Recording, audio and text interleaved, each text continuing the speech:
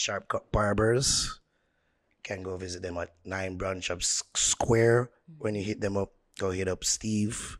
Tell him that Nara sent you. Big up yourself, Steve. Big up yourself, Bobby. Big up yourself, Trey. This episode is also brought to you by Beauty Fetish by Tanisha. Ladies, Yeah. this is where I was teeing up not to say this is where the tech using me the raise. Yes, shop number 32 Kings Plaza. That's 38 Constant Spring Road. So shout out to Tanisha. She does a great job. Yeah. Is it having a well laid? Yeah. Yes. That's the terms. Getting the terms right. Yeah. All right. This episode is also brought to you by Avery's Beauty Concepts. Right. Located at 111B Mullines Road, Kingston 20. Fam, you cannot DJ, fam. Yo! You can't DJ. Welcome back, people. Fix Podcast. It's your boy Nar here with Ari. As you can hear, I'm a bit not As over you the mentioned weather. before, I yeah. mentioned before I'm not over the weather, but we're there, people. Mr. No Days Off. We're there. To somebody this sounds sexy, I'm sure. But yeah, though, people, with special guests. Kim Nain in the building, who people. it sounds Stop sexy? laugh after me. It sounds sexy to somebody. Maybe to Kim Nain, maybe. All right. No, Kim Nain, no. Like I said, you could honestly narrate a movie. Really? Yeah. You're giving her Morgan Freeman Morgan vibes. Freeman vibes. A Batman from Lego movie. Okay, maybe Yeah, we could go Batman Batman. better. That's much Yeah. better. Yeah. A little bit Less less dark, creepy. even though it's dark That's night, true, you know? Less illegal. Yeah. Kim Wagwan. There, long time. No soon, no Right? win. Yeah, like I hope.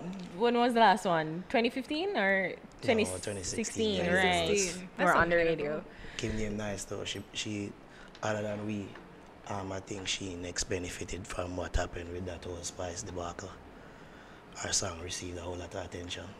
Oh, yeah? Yeah. Mad. I remember on Instagram, like when it posted and like it was the Oh, only thing yeah, about the yeah. time. Oh, yo, I didn't even I like remember. people that wait power. People that wait power, they are gonna post, but like that was the only I'm thing that like, was up at the I'm time. like, shoot, I guess I got some promo from this. So yeah, get some nice promo. I don't even remember that. Like, people that say, I'm gonna get the dirty book, but that song is so nice. Yo, I didn't even The song remember is so anything. nice. So I'm there, like, I saw those Oh, comments. on Instagram. Yeah, when you made a post yes, on Instagram yes. and up, and then the whole And Spice Weibo. thing happened, Yeah. everybody started commenting. Yeah. I was like, well, hey, everybody. That's my song. That was a time. Anyways. But yes, It's cool, Kim. No need to thank us. It's alright. let's just celebrate the Thanks, album. guys. Deal with Deal it. with it. Yeah. At least since that time. Yes, the question though, deal with it. 11 songs. Was it an album or an EP It or was an album. an album? So why you think why you wanted to put out an album at this stage? Because for people who know me in the industry, they know me. I've been in the industry for a while, and I was in school most of the time. For those people who wondering, well, normal law. Yeah, I was in school. Yeah. I know my Malay, right? No, I went to UTech. I did law. UTech? Oh, yeah, 'cause and she's a teaching lawyer, and that's them what I'm stuff saying. there. And I never had the time, but then since I graduated, I decided I'm gonna put my full focus on it because life too short. And then I rebooted, I rebranded, I just redeveloped myself. I did a lot of more music, a lot of new music with more developed sound, and I just had all this music piled up, and we're saying, okay, we have all of that music here. I think it's about time you put something out. But then we were thinking about doing an EP. We're not telling a lie. We're thinking about it. But it was like, Kim, you have enough song right now for 2 albums. Wow. Well, unreleased. I can actually release another album right now if I wanted to. Wow. So we said, all right, just put out the album. Okay. So. But for an artist like yourself, you think it makes sense to put on an album? Because some people say they don't really get to know you as yet. But that's the point. Not just an album from an album is a compilation of me, everything that comprises of me. I'm trying to introduce myself to the public. Because the public don't really know. People in the industry know me, but the public don't know me. So I'm not going to act like, hey, everybody should know me. That's not the case. People don't know me yet. I'm trying to introduce myself to them. instead of putting out an EP, I decided put out a little bit more and comprise it with the different elements of me, different spices of me, because my sound is, I don't want to say different. It is different because it's uniquely me. But then at the same time, I'm trying to do something a little bit different because I do fusion music, but it's still reggae. Reggae is still me. Definitely here. The reggae is still there. That's the bedrock, backbone, everything is reggae. But I do a little different thing to it. So when you listen to that album, the very first song there is like, everybody's like, nobody ever did expect the first song, the Hold On Me song. Yeah. And then I dropped the Marijuana right off, which is a reggae one drop where everybody used to. So I just did something where I could give a little bit of something for everybody. So if one person will like this one, I know somebody else will.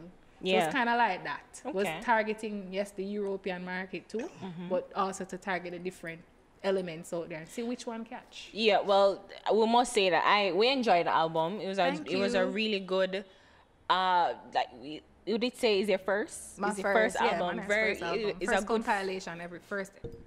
First project. It was a very good project. And you had really good collaborations because Agent Sasko, Bugle was on it. Devin the Doctor, of course, that's your label mate. Well, is your label mate? Yeah, because he's under the same management roster. Right, and Versus. So you had a real good compilation. What was it like working with Sasko though? Like, it was cool. Yeah. I don't know what to say. I did a song, a lot of the songs I did them before, and then I just kind of listened to it and I was like, I think Sasko would be great for this. Oh, because I was asking, like, it was a situation where you knew you wanted him to be on it? No, because, the thing is, when you're making music, you're not really thinking about who's going to be great for this before you make the song. You make the song first, and then I feel like I want a male vocal on this. Okay. Like, for instance, the Bugle one. When I made that, I wasn't thinking about doing a collaboration with anybody. I was just doing a song. I did that. I actually recorded the song with Bugle. I did that one in my bedroom. Okay. Recorded it in my bedroom, and then the actual recording was done in my bedroom. Oh. By the way, not like just a little demo. So somebody sent you the producer sent you the rhythm? Producer sent me the rhythm and the song with Bugle. Yeah, the one with Bugle. And Love You My Way. Yeah, and I just pull up Pro Tools, record it in the bedroom. Bugle cancel. You did not think about him in the bedroom when you did that song for recording. No. Even when your voice gone, you still have to be a little weirdo, right? Anyway, so you could have spent it like that if you want. I'm just saying. Well, I mean, I guess he could if he wants to. But then it was later on down the line. I was listening over, and I say, Bugle's voice on this would be sick. Yeah, and with the title track, D With It, you worked with, you collaborated with Destiny Spartan. Now we're saying that was the right choice. Yeah, that was actually Shelly's idea. Shelly's idea was to bring on Destiny. Yeah, she said Destiny not bad for it. Yeah, and she really added some grit to it. Yeah, because I wanted that song. First of all, it's not even really the title song. It just so happens that the title for that song also worked for the album for what we wanted it to be. Okay. So it's not actually the long story. Can't bother going another one. Wait, so you had a different title name for the album and then D With It just work? It was kind of like where I was going through trying to figure out a name for the album, and because it was like a coming out basically. Okay. And I've been in the industry so long. I'm tied up with all of the music here. I want to put it out. I want people to know who I am. This is my passion. Nothing's gonna hold me back now, which is why I was tied up in the thing. Yeah. So I'm like, deal with it. Okay. That was kind of how it happened. It wasn't really because of the song. Okay. But yeah, the song with Destiny. The song with Destiny now is like, it's usually the men put out music for say how them rough up the woman in the bedroom and women can do that too. So some of the man them can't even like hold it down with like them chat can hold it down. So that was what the song was about. Okay. And I was bringing the sweet side, actual like experience. Or just relax, man. You just try talk. I don't need to write from experience in us narrow. But they chat the man them now, so them need to know if you can chat them anytime. No worry. Who need for no? So don't worry about the part. Tell about woman, I like shut up. Exactly. I can't only speak for myself, man. I can't speak for nobody else. Yeah, so you said that you wanted that element to it. I wanted that element because I was like the sweet, not so raw one, but I'm pointing it out here. I can do my thing still. Yeah. And then, Destiny bust out like, rain. Yeah. Yeah, because it's one of the things too, because I mean, as you say, you have this sweet, innocent persona. Is you want to be portrayed like that, like where you're I'm half and half. Okay. I'm not gonna pretend to be this sweet, innocent little church man. I'm that. But at the same time, I'm not raw. I'm not completely out there either. I'm like in the middle. I'm a little bit of, you know. You do an interview where you said that. People don't know. I mean, either, you know. Yeah. You do an interview where you said that it seems like for artists to bust with the Jamaican audience, is that them have to bust overseas first. I don't lie. Explain. It's only in certain circumstances if the money enough, or if the controversial enough. If we're being honest here, especially we as a are known for female. honesty. They say you don't want to be forced to go overseas. I don't want to be forced, but if it happens, it happens. I'm not gonna like say, oh, I'm not gonna do that because I wanna. No, I mean, music is universal. If it busts overseas, it busts Do you overseas. find that that's specific to the type of music that you do? Or international. For international, Yeah, for people to gravitate I don't to your want to music. say. them- I it don't have to want to bust say. overseas first, I don't want so to say you me gravitate because to it. me do reggae too. I'm gonna do a little bit of everything, so I can't say me specifically. But if you were to look at, say, even the dancehall is opposed to reggae. Yeah. Cause you have to separate the two in Jamaica. It's not Grammys. This dancehall and reggae are two different You're things. right. Let's be honest Yeah. here. The dancehall market now is like you either have to have the controversy or you have to have the money to push it. Let's be honest here. You You don't sell think something. the sex too is a part of Yeah, it? I mean, Or it the is sex part under of the it. controversy? Okay. Sex, the story, the social media, the story. Yeah. You have to sell something. And that's one of the things that's why I ask you, because When you're a reggae artist, you're not trying to sell controversy. You're trying to sell music. We're being honest here. And even as a reggae artist, I know that with even females, you either gonna have to have a good team and money, or a good team and or money. I don't want to say Both. just both, because Yeah. you know it doesn't always happen that way. It just So you don't is. think talent is a part of it? I wish I could say that, but this is the real world we're living in. I know a lot of And the talented second artist musicians. that said this. I am a talent. I don't say people say I'm a talented Yeah. musician. Yeah. Yeah. But I know other talented musicians right now who still struggling to get listened or heard. Like, I'm not gonna pretend it's Well, real life. Well, Let's not kid ourselves. You could be talented all you want, but if you don't have that it factor, you're just not gonna make it. There is also that. that's also because that. there's There's also also that. that. I'm not gonna lie. You have to have the Something. it, something. Yeah. You're saying that controversy and the sex and whatnot, but as you said that your album too is only one F-bomb you drop. Yeah. You know, and it's very Because you have to think PG-13, about very You have to think about the clean. universal, not the universal. You have to think about the rest of the world. The market is bigger than Jamaica. But look at hip hop. Hip hop is really one of the biggest. Yeah, but if And you they want to don't- play on they're the not radio, raunchy. if you want to play on the radio, you have to have something that is radio friendly. Boda Killer was not radio friendly, and Who? Boda Killer. Yeah, but it depends on your marketing, what you're trying to push, and if it has a lot. There's everybody's circumstance is not the same, and everybody's marketing plan it will not be the same. So you can't expect me to do the same thing what our next artist do. You understand?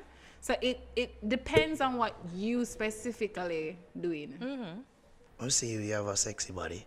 And one thing, I can follow you on the gram. I follow me back. Thanks for that. I know that sounds creepy right now. when you say that. Especially on your sound, So I fam. know. But I know with that voice, right? I'm like, Are yeah, you tell ever- me what I are you want to ever- hear. You ever feel pressure to like show it off or to flaunt it to get attention towards your music? I know that's a thing with It female is a thing. artists. Okay, you know what? You know what I hate about music today? Social media. Yeah, I said it. Social media. It's I'm like kinda it's a with you love. there. It's a love and a hate. I'm kind of with you. You see me? Wow. Because back then, people kind of didn't more pay attention to the music and your music video and whatever. Show it up on Facebook, everybody see it. No, because social media has become so monetized. Yeah. Yeah, fair. If your followers them not up here, so if you not get this amount of likes, you're just not getting views. Your music not getting out there. And I'm not telling that. That's a struggle for me too, as a upcoming artist. Yeah. It's like for you to get your music heard, you have to be an influencer. What? Me never sign up for be Instagram influencer. Me sign up for I get what you're saying. One of my friends said to me the other day, and it's so true. She was saying, yo, back then, it used to be cool. You used to be cool to be like unknown. Like they know about you, them see you, but them don't know much about you. Back then it used to be a cool thing. The mystery of the unknown. The mystery of the unknown. Now, if them don't know, yeah, eat at that place at this time, and this gym is the gym that you go to, and this is what my outfit looks like when I go to bed, then I hate it. It works to some degree for some. But for others, it's like if them not feel a connection to you through social media, it's like that you're not interested. Yeah, they're not interested. And I think so how you navigate through it? I think I'm pretty interesting. I just don't like to post everything. That makes sense. But it's a part of the package. Really as an artist.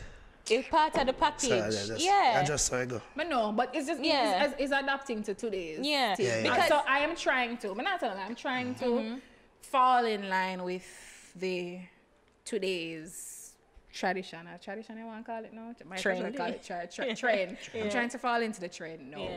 But it's not what I was used to. So it's weird for me. Meaning like when you, in the era that you grew up in with music, just knowing the era that I grew up in, and then when I did just start music, I was young when I just started music. And when them time there, nobody never did really pay attention to social media when it comes to music. Definitely. That's true. If it was on social media, it's music video I'm watching. Because I was saying, like people like Nipsey Hussle and back in the day with Tupac, like people more connect with Tupac based on his interviews and the things that he was saying and the things that he fought for outside of the music, the music was just an added element. And I think it's his personality that made him I think was an added component to him being one of the greatest rappers. You know, so I think that it's great where artists can showcase that side, whatever the advocacy or them personality, them humor, just show a different side of it. I like Twitter. Twitter, my favorite one. If there's any social media I would keep, it would be Twitter. I love it. I find Instagram narcissistic. It's true. Okay. Twitter, you more get you get a better idea of how people think and who the person is on Twitter. On Instagram is just, hi, buy this tea. That's true. Oh, my body is so nice. Look at me.